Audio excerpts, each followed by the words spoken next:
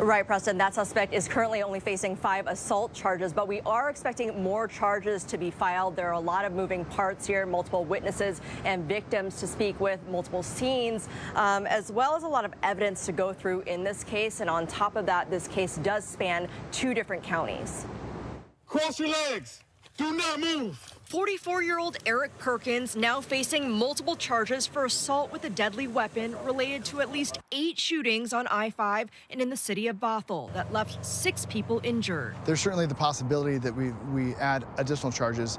You know, right now we've got him held on those 5 with the firearm enhancements and the $1 million bail.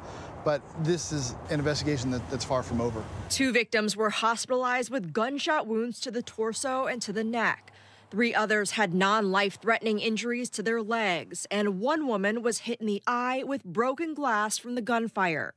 As investigators develop more evidence, Perkins could see more charges. An assault charge, you don't have to be hit by a bullet. You can be shot at, and that's a felony assault. The key is the evidence that we can prove beyond a reasonable doubt in each of those cases.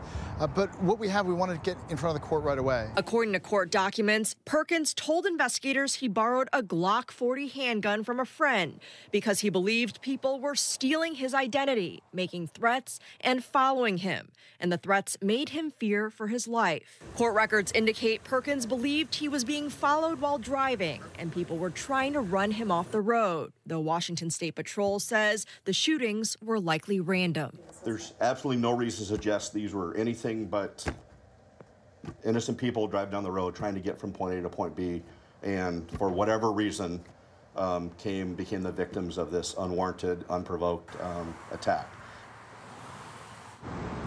And according to King County prosecutors, Perkins does not have any known criminal history in Washington State. He's currently being held on $1 million bail, and he's expected back in court on September 19th, where he's expected to enter a plea.